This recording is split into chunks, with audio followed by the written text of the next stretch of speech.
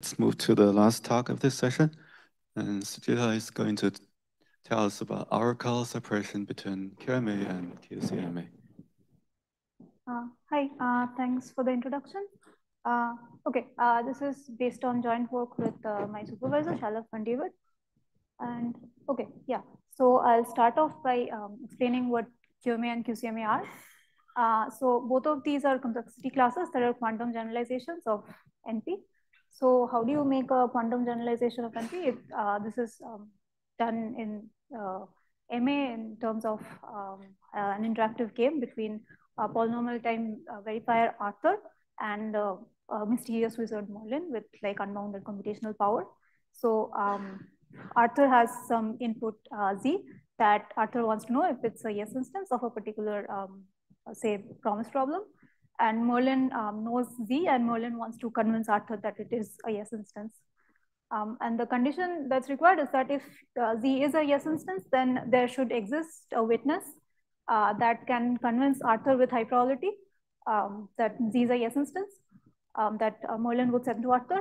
And if it's a no instance, then no witness that Merlin could possibly send will convince Arthur. And how do you make this quantum? So there are two approaches. In QCMA, what you do is you make Arthur quantum. So Arthur is now a BQP machine, but the witness that Merlin sends to Arthur is still classical. It's a classical string. And the condition on the witness is similar. And in QMA, instead, the Arthur and the witness are both quantum. So Arthur is a BQP machine, and Merlin sends a quantum witness to Arthur. So I've defined these two classes. So whether or not they're equal is one of the big open questions of quantum complexity theory. So first of all, it's easy to see that QCMA is contained in QMA because QCMA witness can just be encoded as a computational basis state. So the main direction of the question is whether QMA is contained in QCMA. So this question is kind of asking, when Arthur is already a BQE machine, do quantum witnesses actually provide any advantage over classical witnesses? So whether or not QMA is contained in QCMA was the question was first posed by Aharonov and Nave in 2004, and they actually conjectured that no, as in quantum witnesses do not provide any advantage. So QMA is contained in QCMA. I don't know if they've changed their mind on it since then. It's been like 20 years. What this would look like for a specific problem is, so we can consider a QMA complete problem. The canonical QMA complete problem is the K-local Hamiltonian, and the QMA witness for that problem is the ground state of the K-local Hamiltonian that is given to you. And maybe it's possible that for every K-local Hamiltonian, there is an efficient circuit that prepares its ground state. And in that case, you can just give a description of the efficient circuit as a classical witness. And this would constitute a QCMA proof for that QMA complete problem, in which case QMA would in fact be equal to QCMA. But okay, we are, I'm just talking about these complexity classes as is, and it's completely beyond our current techniques to solve this question in the plane model. But given that we have this question, the first thing a complexity theorist would do is try to separate the classes with respect to an oracle. So if you can separate QMA and QCMA with respect to an oracle, that means a relativizing proof technique, which means a proof technique that works fine if you introduce an oracle.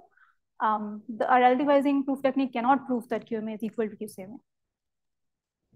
So usually when we talk about an oracle separation, the oracle is classical, which means it's a long classical string that which can be an arbitrarily complicated function that the BQP algorithm in QCMA can query with like unit cost. But the thing is, techniques that relativize with respect to classical oracles also relativize with respect to quantum oracles.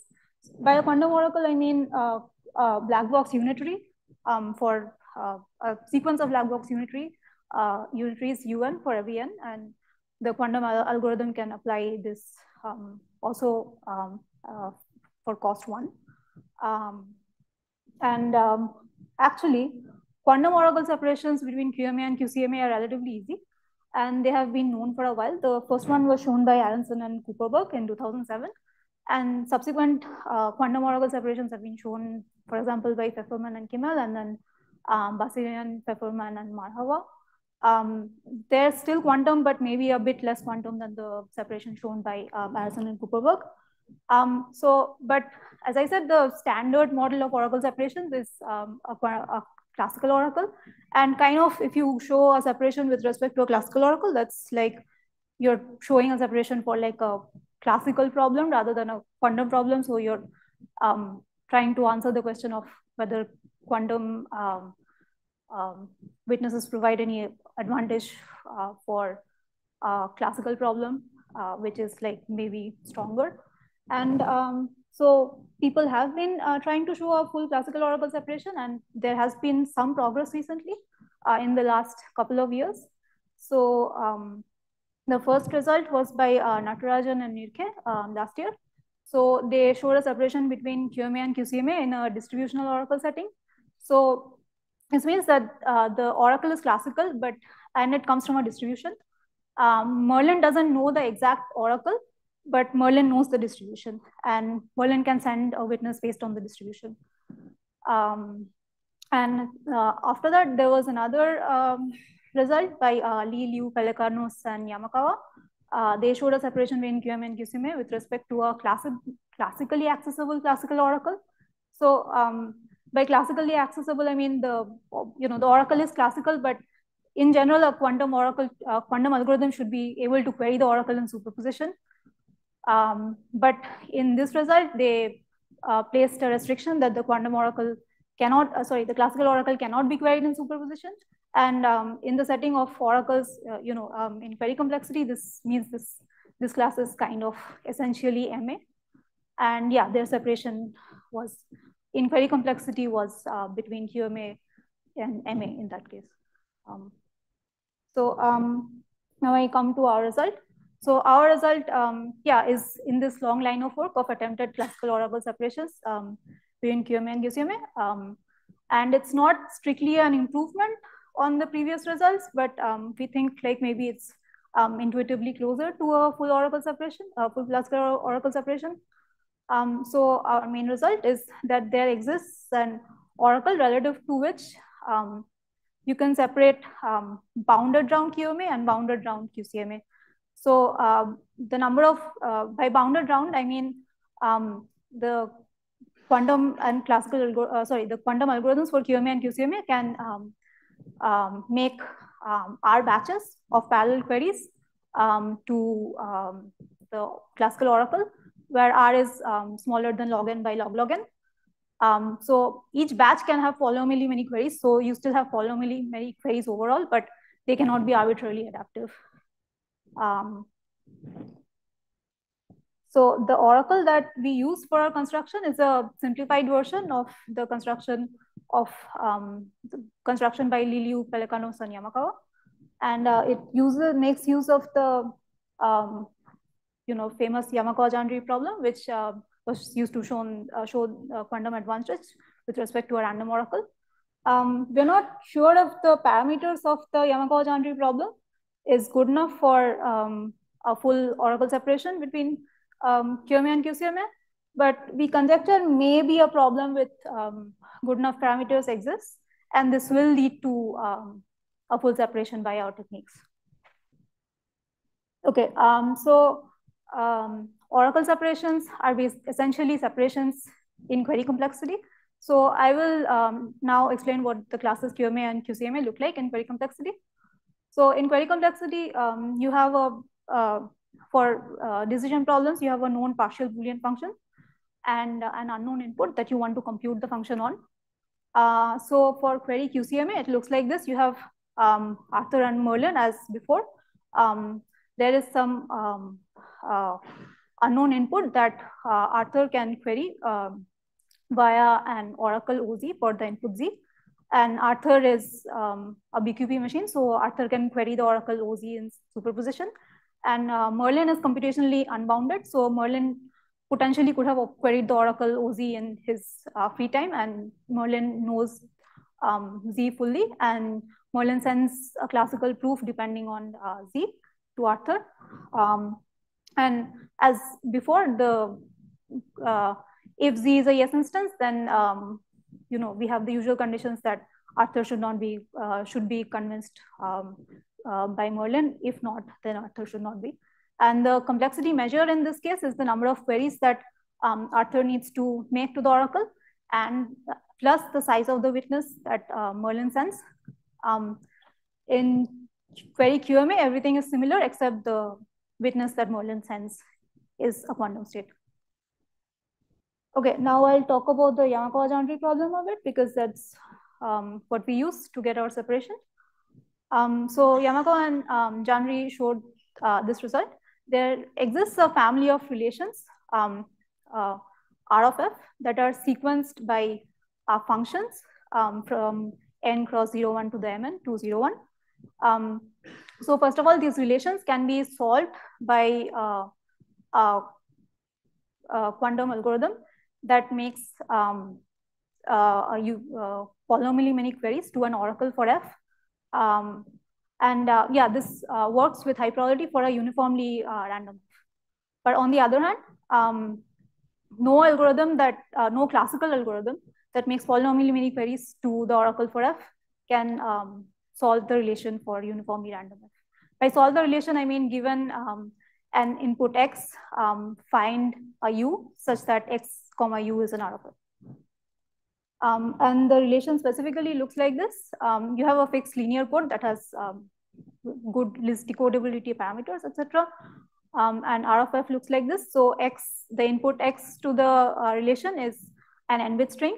And given X, you have to output a code word, U, that is, it's in the code C, such that if you look at every m-bit block of the code word, and call it UI. So F of I comma UI basically should evaluate to xi, the ith bit of X.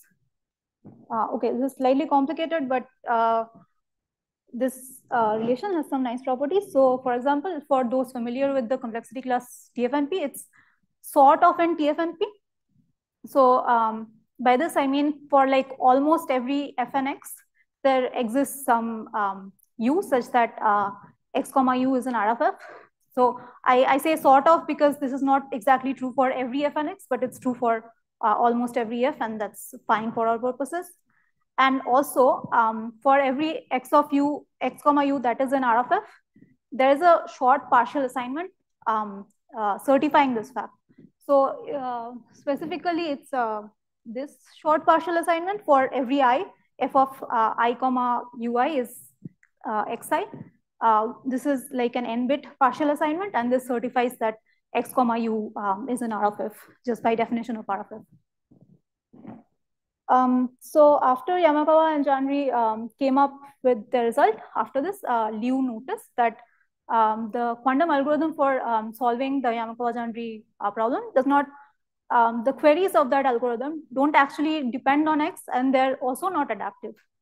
So what this means is that R of F can in fact be solved with no queries and a quantum advice state.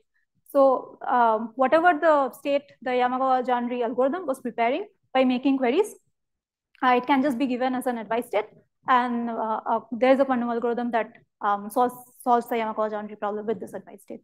And specifically, the advice state looks like this. It's a superposition over all UI, and with the function value f I comma UI given.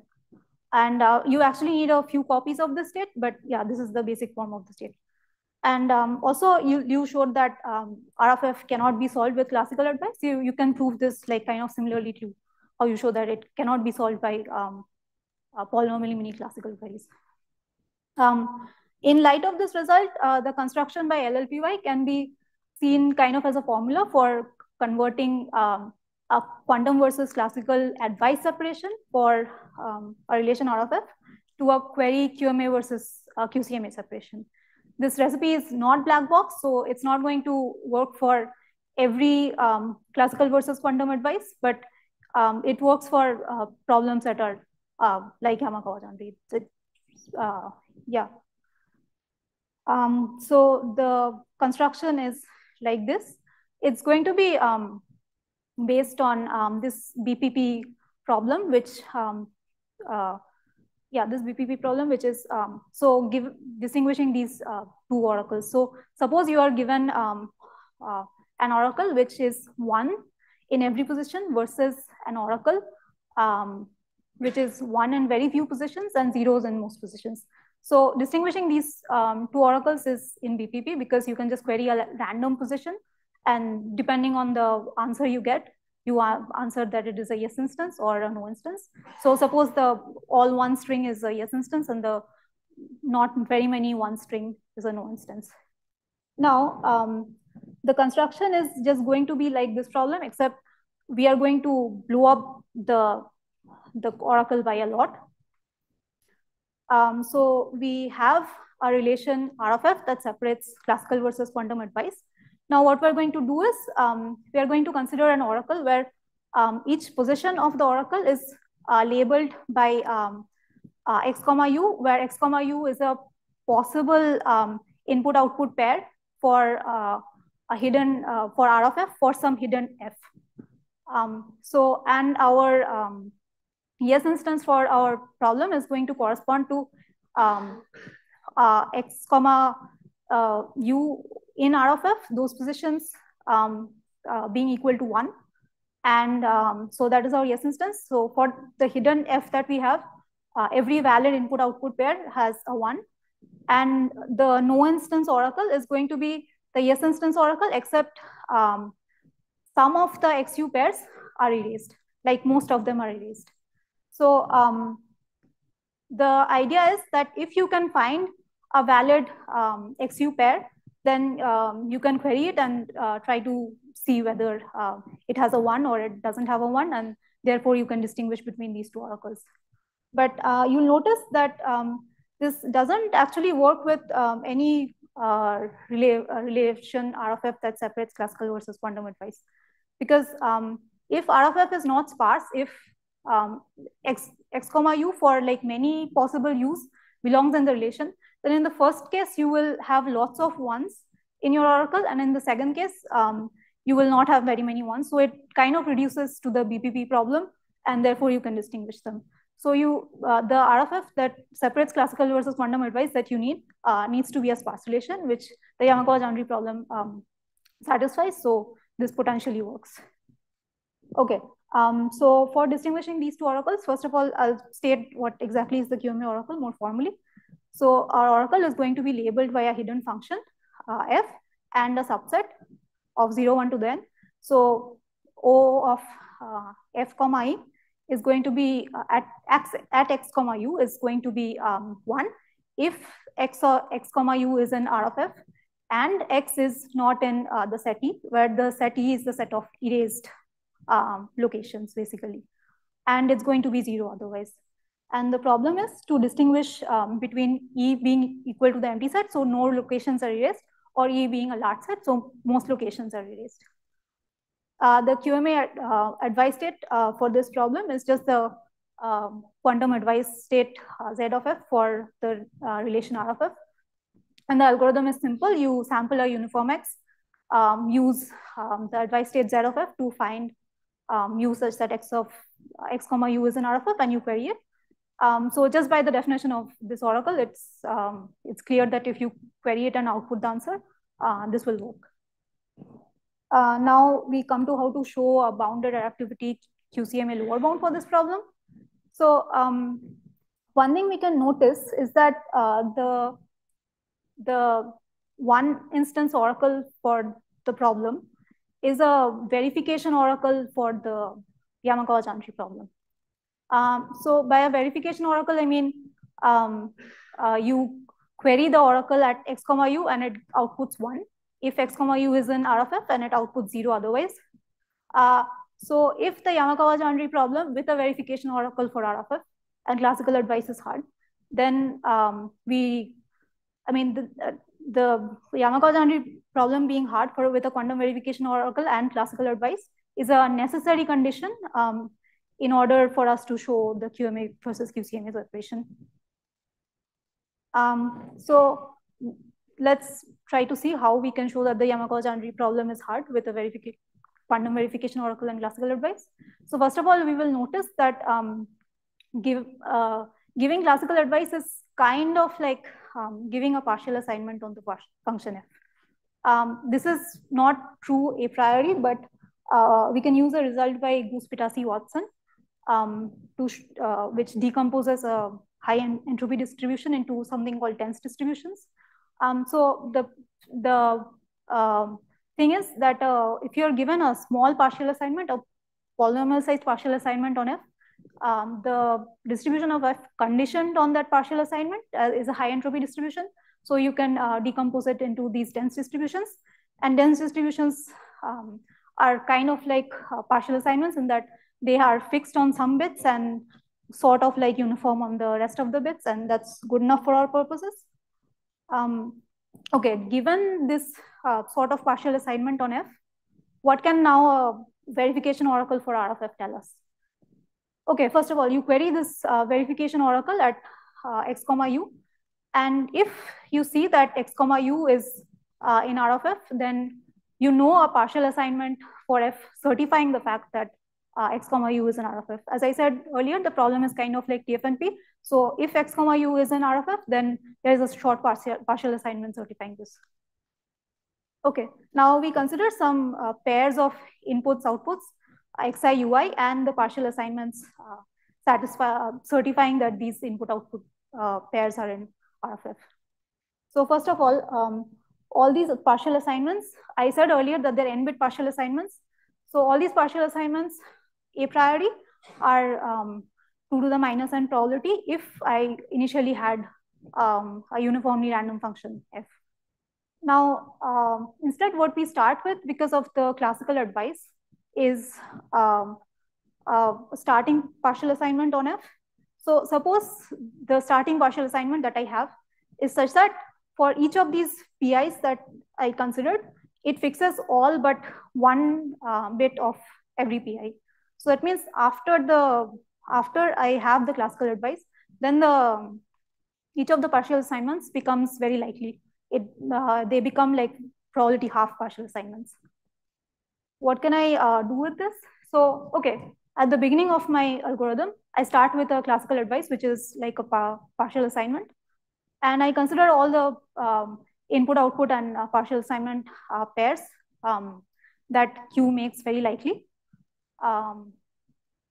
So in the first query step, I can query all of these partial assignments in superposition. By this, I mean, I query the xi ui pairs corresponding to these partial assignments in superposition.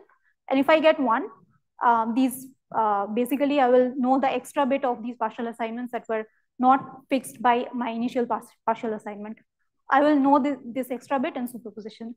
Now in the next step, again, I can consider the new partial assignment that I have and consider more partial assignments that could potentially become likely because of the new partial assignments that I have.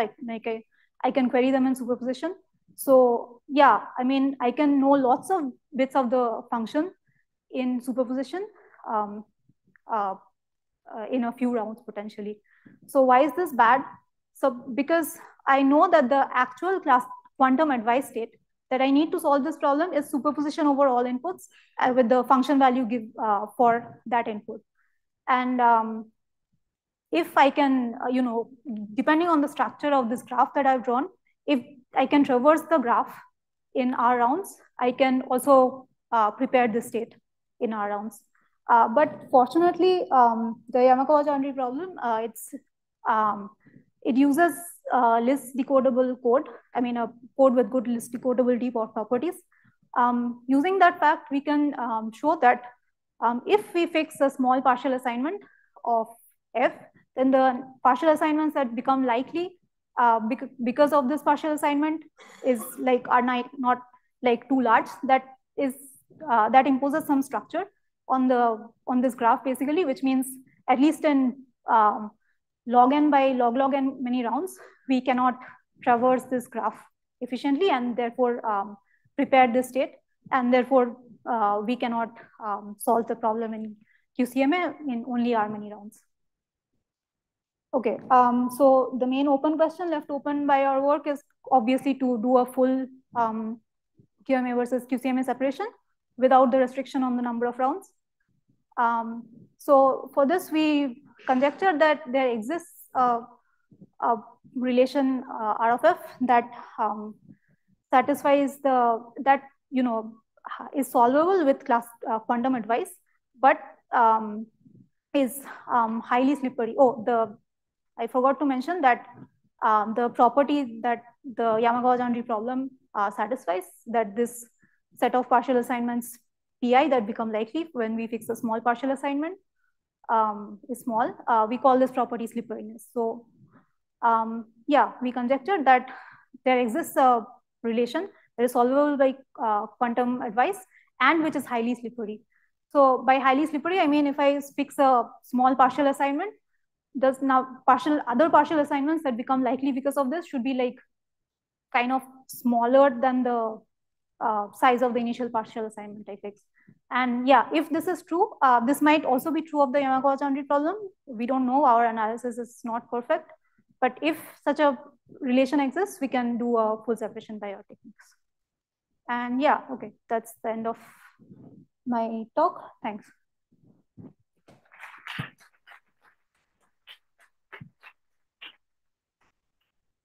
I have time for some quick questions. Please, go ahead.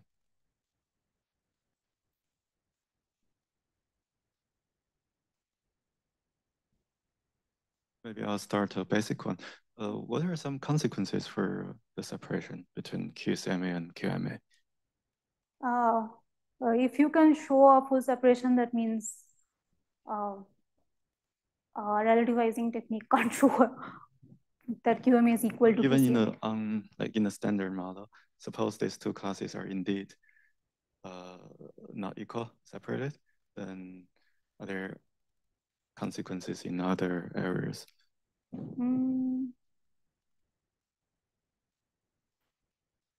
I guess if there are consequences in Hamiltonian complexity or something, it means not all k-local Hamiltonian self-around states can be prepared by an efficient circuit. I mean, there are probably other QMA complete problems for which there interesting QMA complete problems for which there are consequences. Thanks. Other questions?